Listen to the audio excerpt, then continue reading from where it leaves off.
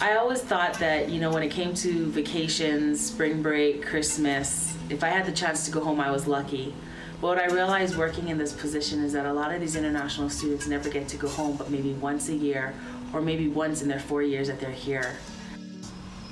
First and foremost, coming to this new culture, coming to America, where these people are like, I'm not exaggerating, totally opposite to how we are, especially in Tulsa, because I've been in other places, but especially Tulsa, especially ORU. Think of everything ORU, and just think of the opposite, and that's Trinidad. Canada, Canada. It's the second largest country in the world, landmass. And it's not winter all year round. There's only things. There's summer, there's fall, and there's spring. Oh my. We don't have polar bears as pets, and we don't live in igloos. I had questions like, so you have cars, so you ride on, so you don't ride on camels, you don't swing from tree to tree like Shaka Zulu. Since I've been here, I have decided that I'm going to educate as much people as I can about Africa. America also has its good places, its good cities and all of that. We have the same thing too. My name is Nami, and I am a Liberian citizen. My country has just ended 14 years of civil war recently, and when the Civil War broke out, my family and I came over to the U.S.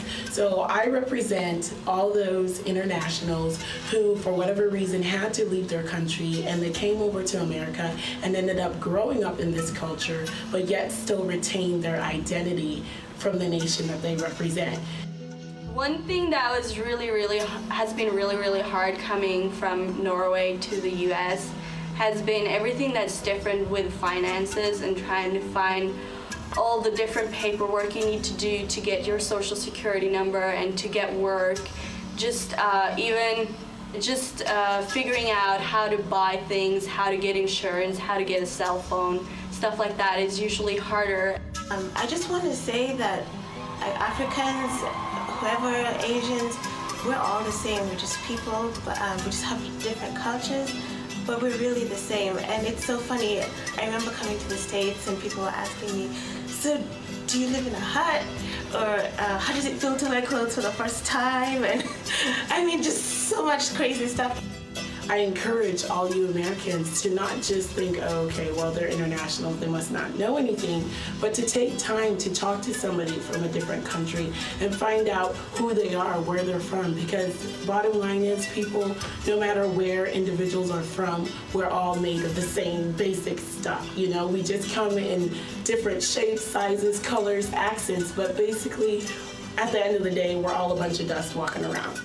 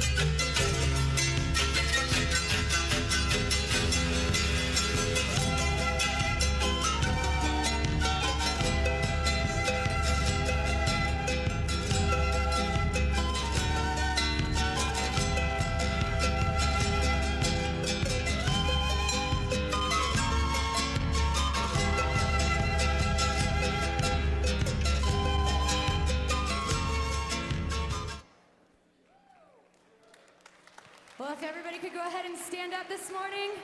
Listen, we've got something very special for worship this morning. We've got all of our international students that are musically inclined that have joined together to present to you worship from a whole bunch of different cultures. And listen, the Bible says that every nation will come and bow their knee before the Lord and acknowledge him as Jesus Christ. So listen, today we're all from all kinds of different places, but you know what? We're all one body of Christ, and we're unified in that and in our worship to the Lord. So I invite you to participate this morning in this awesome presentation of worship.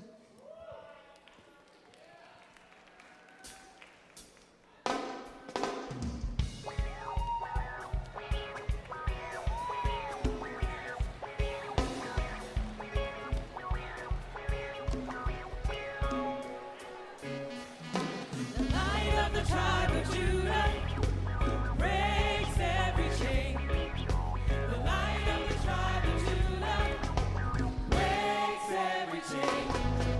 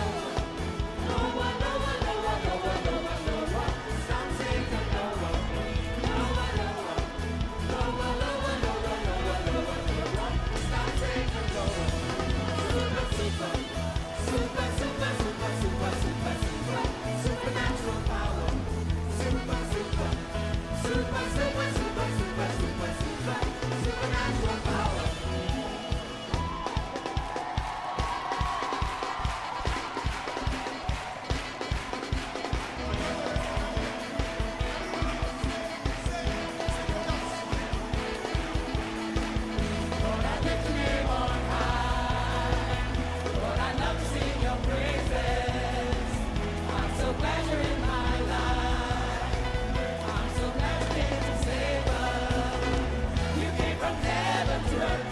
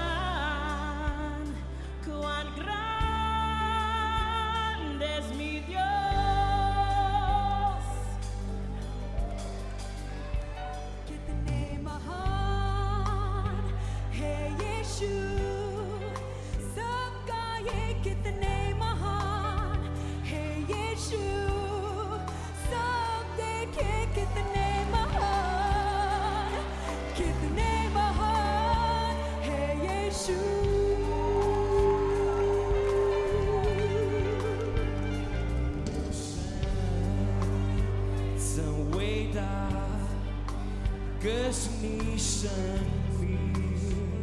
真伟大，天地都看见我神真伟大。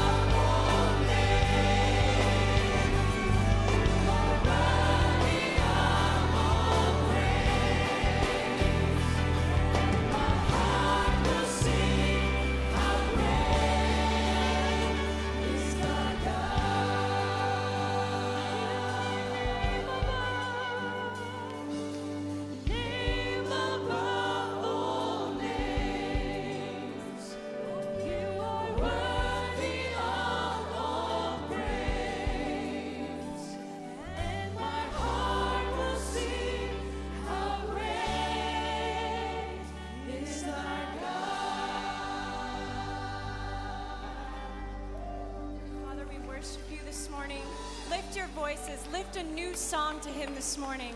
Lift your native tongue, lift your spiritual language, worship him from your depths, worship him from your soul.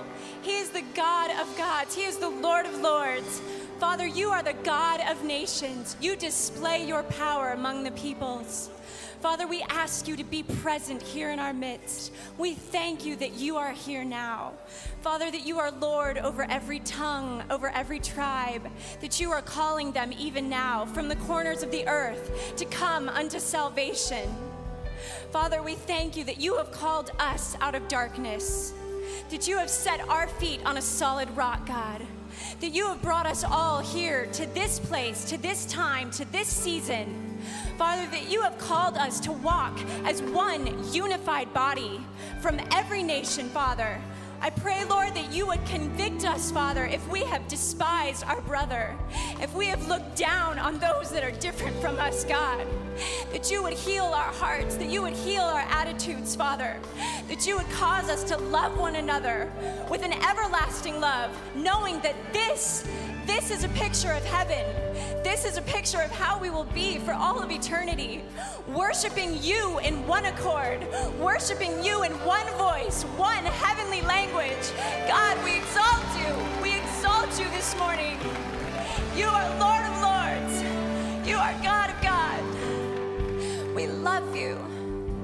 Jesus, vi älskar dig med hela mitt hjärta. Med hela mitt hjärta. Vi älskar dig imorgon. Thank you, Jesus. Thank you, Father.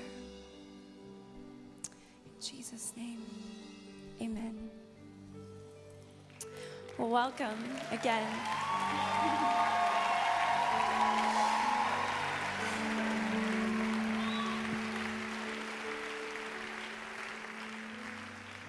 For those of you who don't know me, my name is Tara Hannon, and I am the coordinator of the international students here on this campus, and I love them all dearly, and I encourage you to do the same, to step out of your comfort zones and get to know them. They are precious people, and they are miracles that have been brought to us to teach us things, so there's a lot that we can learn from them. Once again, I just want to welcome you to the first ever International Chapel. Woo, woo!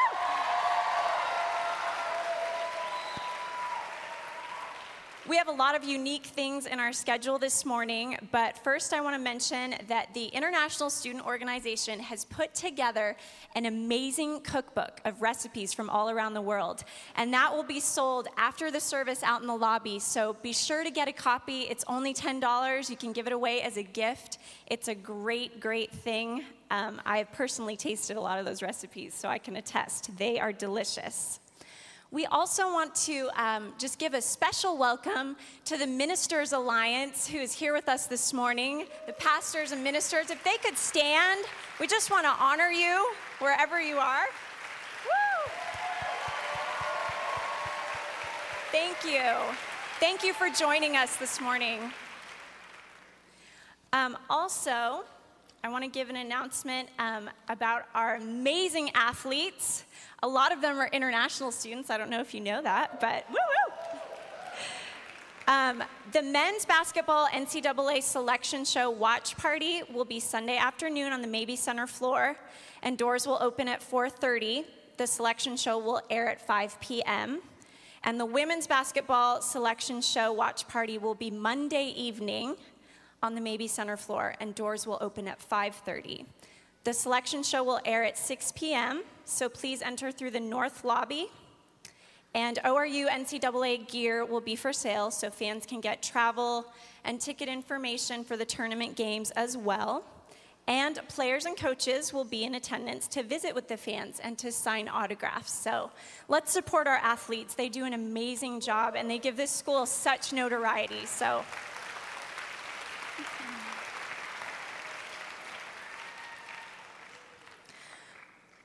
One of the first things on our schedule this morning is someone who is very dear to the ORU community. All of the students that we have amazing testimonies. They have amazing stories of the places they have been and the lives they have led. So to share these stories, we held the first ever International Student Testimony Contest because we wanted those stories to be heard and to be known. So the contest was entitled, I Represent, and our winner is a mighty man of God who has recently gone through another great trial in his journey here. So I encourage you to really open your heart to his story and just hear the healing power of God in his life. So in a minute, our very own Cornelius Queck will be coming to share his testimony.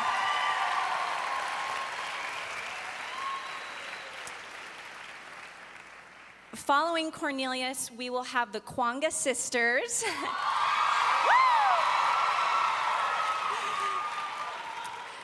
Becky and her sister Esther, actually, who will be performing an ethnic worship dance to Sanjo Lama Yahweh, which means exalt the Lord in Swahili. So get excited for that. They are very talented.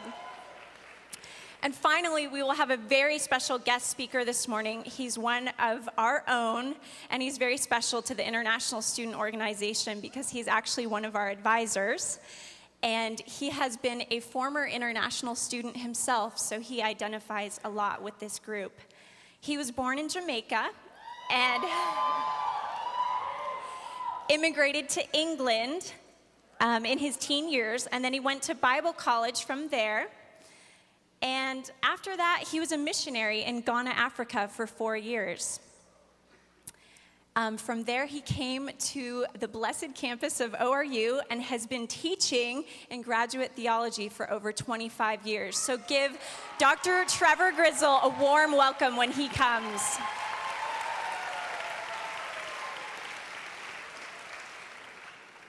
I know y'all know that students can be difficult, so 25 years, that's a long time. Okay, at this time, we are going to just welcome Cornelius Queck.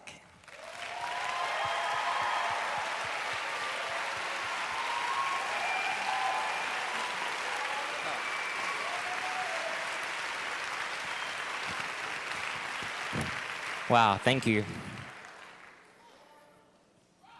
You guys look pretty stellar from up here. I've always wondered how it looks like from up here, but thumbs up. You know, it's more nerve-wracking than I thought it would be. You know, my knees are having a little fellowship right now as I'm speaking, just to be honest. You guys doing all right there? You are, I'm all right.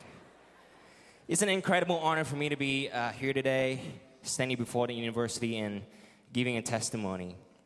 My name is Cornelius Queck, and I'm a graduate theology student.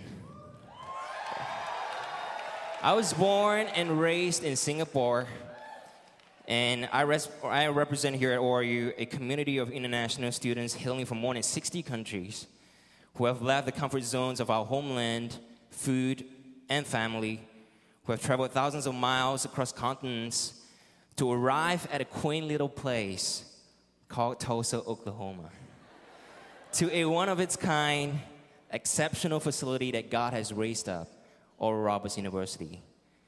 More than that, I represent a unique group of international students who is consumed with a passion and commitment to pursue God's call and destiny for our lives, raised and trained to hear God's voice and to obey it, and to ultimately impact the countries where we've come from, where God's light is dim, where God's voice is heard small, and His healing power is not known.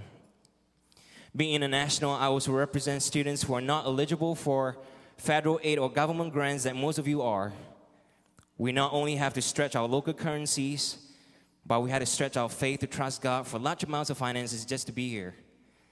Had it not been for the voice of God, His mighty provision, and His grace to obey, many of us would not have had the opportunity and privilege of sitting in a chapel today.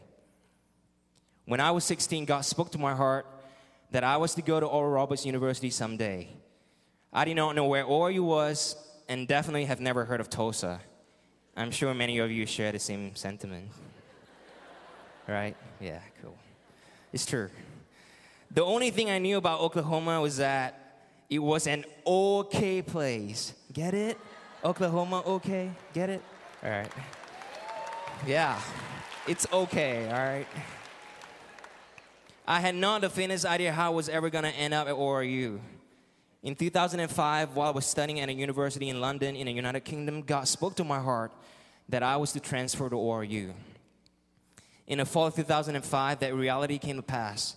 I was offered a partial scholarship from home, so I packed my bags, ate a year's worth of my mom's sweet and sour chicken, it's true, and said my goodbyes. However, God was only beginning to stretch my faith. Being far away from home, God told me that ORU is my spiritual home and covering, that ex-President Richard Roberts and Mrs. Roberts were my spiritual parents, and that I was to sow financially into ORU Ministries. In obedience, over the months of October and November 2005, I sowed a total of $1,000. I thought about all the Chinese food I could eat and all the toys and gadgets I could buy with that money. Seriously, you have no idea. However, unknown to me, God was orchestrating and weaving together a miracle on my behalf. Over the Christmas break, I found myself needing $11,000 for the coming spring semester. I had 1 week to raise that money. In my heart, I had set my faith to believe God would return a harvest on the seeds that I have sown. I called my best friend Gregory from home and told him to pray for me. Prompted by the Holy Spirit, he called up his friend TL, whom he hasn't seen in 7 years. I contacted Tia and told him about what God is doing in my life and about my need. The very next day, he replied and said, Cornelius, my wife and I believe in a God of abundance, and we will take care of your school fees. It's true. I thought to myself, dude, did you read the fine print? It's 11,000 non-monopoly US dollars. I went absolutely bonkers. As sure as the air I breathed, 3 days later, I received a check for $10,885 in my CPO.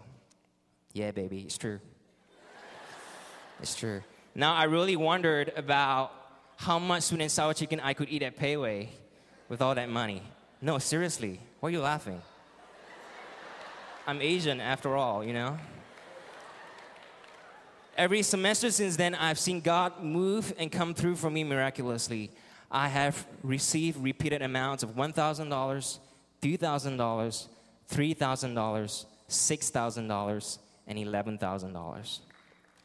Today, 6 semesters later, I have received a total of 100,000 US dollars. It's true. I'm pleased, I'm pumped, I'm stoked to announce to you that I'm still debt-free, and come December, I'll be graduating from grad school debt-free. Praise Jesus. Yes. It's gonna happen. And this morning, I represent before you an ever-faithful God, trustworthy, speaking, powerful, miracle-working God, and I testify to the principle and power of seed faith and to the reality that where God calls and guides, He will surely provide. In conclusion, on a more personal note, I'd like to share a recent experience being a part of the ORU family. As an international student, it's hard enough to leave behind our family, hop on a 25-hour flight, and be halfway around the world on your own. It's even harder when one of your loved ones passes away or you were gone. 3 weeks ago, I had to make that dreaded and dreadful flight home when I received news that my mom had taken her own life. I was disoriented, distraught, confused, and lost. I had many questions that were left unanswered. It was in the midst of grieving and emotional chaos when the Lord whispered to my heart, Cornelius, you are going to make it through this time by the prayers and love of your family at ORU. What followed next has overwhelmed and impacted my life so profoundly in more ways than one can imagine. Prayers, words of comfort, encouragement, financial contributions, acts of compassion and kindness began to pour in incessantly from this campus. My good friend Steve Loy set up a 24-hour prayer vigil for 10 days, praying for me and my family. I've had many ORU friends call me long distance and prayed with me an hour long distance over the phone. I have received emails and long distance calls from my dean, Dr. Matthew, from the School of Theology and Missions. Prayers were offered in classes by my professors and also in classes that I wasn't a part of. Some of my friends began to forward my prayer needs to their home churches, and I literally had prayers coming from all over the U.S. One of my friends wrote and recorded a song that the Lord gave her to comfort me, and it ministered to me deeply. Tara Hannon, our international students coordinator, faithfully updated the international students about how I was doing and my prayer needs. My family and I are forever grateful for the love, care, prayers, ministry, and support that ORU has imparted to us during this time. As a community here at ORU, we are grieving over the sudden loss of 2 of our own. But let's be reminded and encouraged that we are a part of a family that cares. I know for a fact that no matter what happens and when life throws you a curveball, that we're always taken care of in this place. Fellow students, we're at a good place. This is home away from home. I stand here today proud to represent and be a part of an institution that is not just Christian by name, but one that truly represent, reflect, and radiate the love of Christ. here on this campus, in this community, in this family, and then to the rest of the world.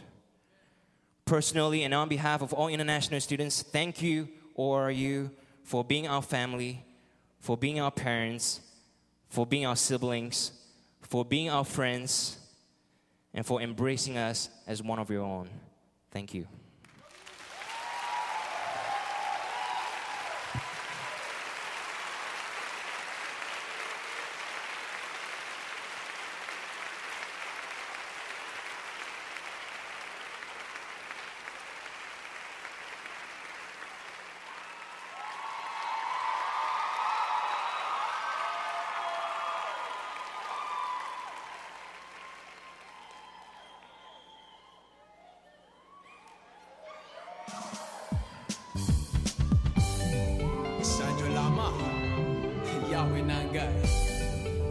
Don't say, don't say.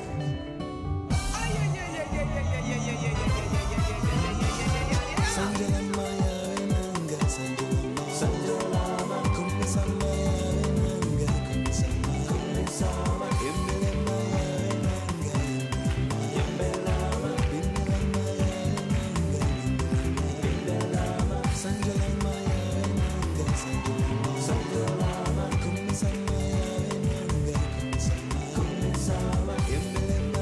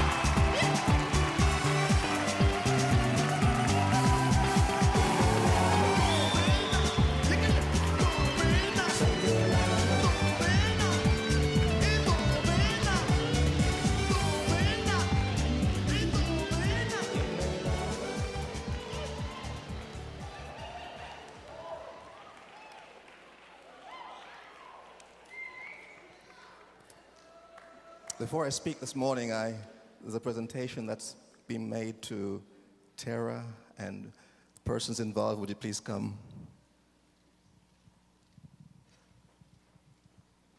Hello again. My name is Lemuel Williams, as you saw in the video. Tara, could you come up here a second, please? If y'all don't know, this is Tara Hannon. She is basically the reason why a lot of us are here and stay here. And yeah, she doesn't know this is being done. It's all right. She's very dear to a lot of us. Everyone who's international knows Tara. And words can't express what a blessing she is to us, you know.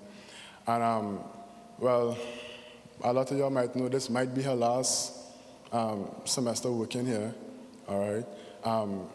A lot of us are leaving. I'm leaving too, you know. But just wanted to show that we appreciate you.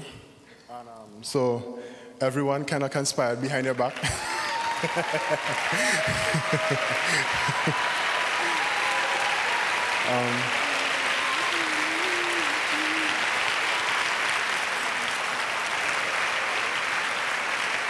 We love you, Tara.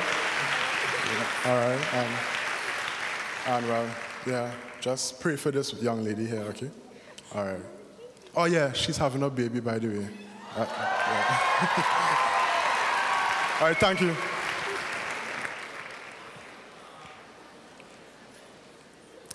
Before we go on, I want to acknowledge the presence of my wife and our good friend Melissa here.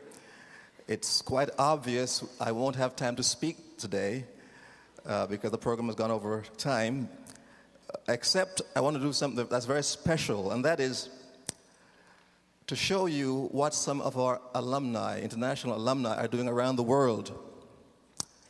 Now, when God called our chancellor to raise up a university, the vision of this man of God was not parochial.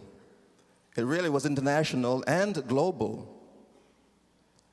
This place was to be a magnet to pull people from all over the world to come and get a Christian education, or an education that is Christian, one that is laced with the Word of God, an education that is inspired by the Spirit, built upon the Holy Spirit indeed, and then send them back to the nations. We at ORU have been doing that. And in raising up this university, I believe, as the president, our chancellor rather, traveled around the world, he had seen great needs that were physical and spiritual. As he brought healing to many, he knew there's a great need for a place like this. And in establishing ORU, I believe he fulfilled his own dream, but also the hope of the psalmist who says in Psalm 67, "May your ways be known on earth, your salvation among the nations. May the peoples praise you, O God. May all the peoples praise you. May the nations be glad and sing for joy. For you rule the people justly and guide the nations on earth. May all the peoples praise you, O God. May all the peoples praise you." Or you've been going into all the nations of the earth, bringing gladness and joy. And today, I just want to show you four actually, video clips of our own alumni, what they're doing around the world. Thank you.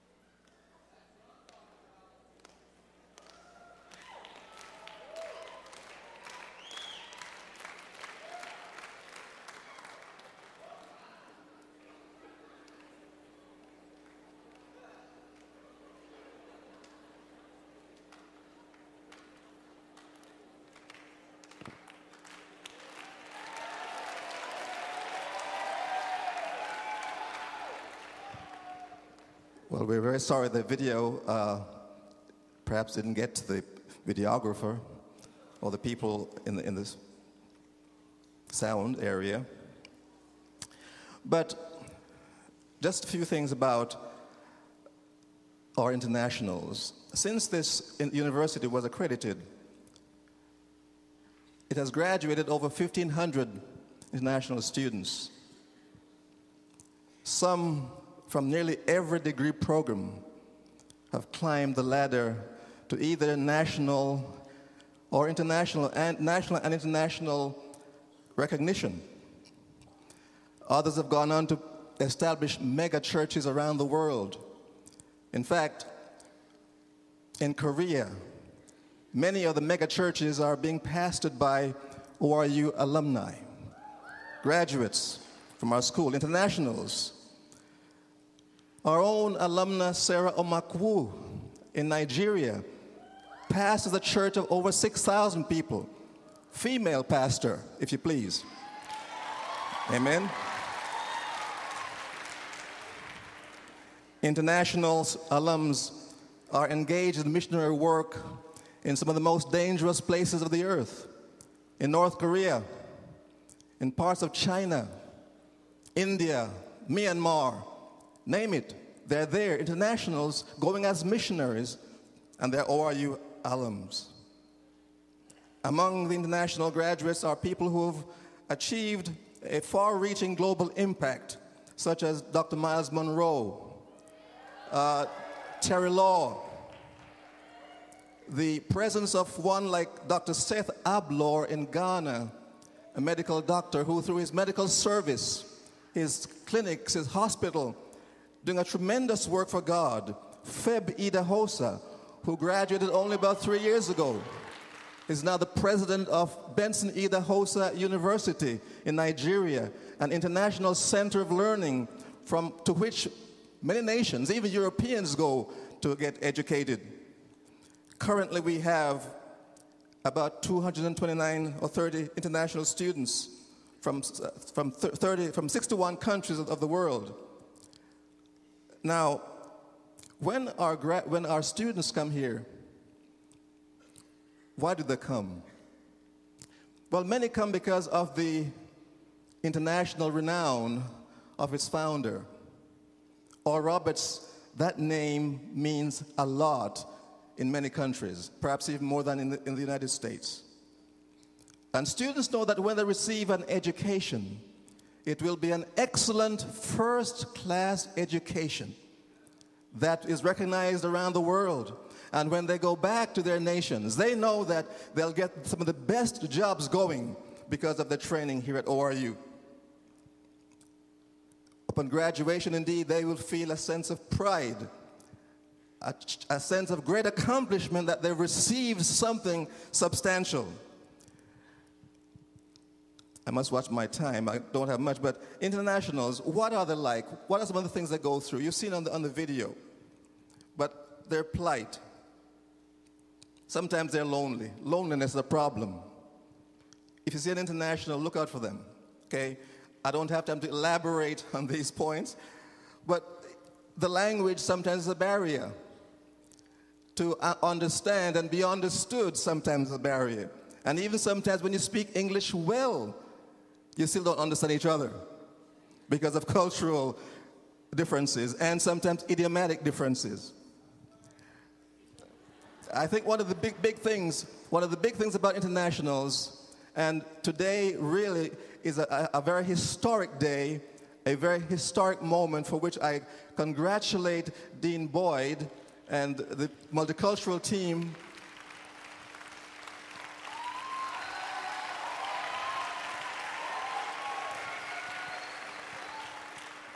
We've been pushing for something like this for many, many years. It's finally happened where internationals are recognized. They have something to offer. But quite often they feel undervalued, like second-class citizens, but they have so much to offer. They're not here just begging, not just here looking for a handout. They have much to offer. Financial resources, a problem sometimes. Their promise. Some will become great national and spiritual leaders of their own nations. We don't know what we have in our midst. Some could be a prime minister, a president of their own nation, the president of some college or university. Great promise and spiritual potential. You get with some of our internationals and they can pray you out of your whatever, okay? They'll wake the dead by their prayer, resurrect the dead. Let me say one more thing and quit. I could add many, many more things, but I want to just close with this. Their potential from, as missions resource. We have mission teams going to different countries. How much do we consult those international students from those countries? Do we just ignore them? They have tremendous knowledge about their own peoples, their own cultures. We can be greatly helped if we would pull upon the resources of these people. Amen? Let me just say a couple of things and close. I did say it was the last thing, and I'm going to go now, but their plea, what are they asking of you? They're basically asking for acceptance as a part of the human race. They're asking for affirmation that they are people who are full of potential and knowledge and giftedness like anyone else. And I don't have time to preach, so I'll leave the rest, okay? Let's pray as we close. So, Father, we thank you for this day and thank you for what has been accomplished. We thank you for the richness that internationals bring to our university. I pray in Jesus' name that this day would forever live in the minds and hearts of those who have attended and those who are watching. We pray, God, in Jesus' name that you would cause this place, ORU, to be always a beacon light that shines around the world, to be a magnet, to be an oasis where many can come and drink, oh God, and be filled and refreshed for the journey ahead. We thank you for our Chancellor. We pray you'd extend his years. May his golden years be really golden indeed. And Lord, may he feel a sense of fulfillment. We give you all the glory and all the praise and the honor in Christ's name. Amen. God bless you all.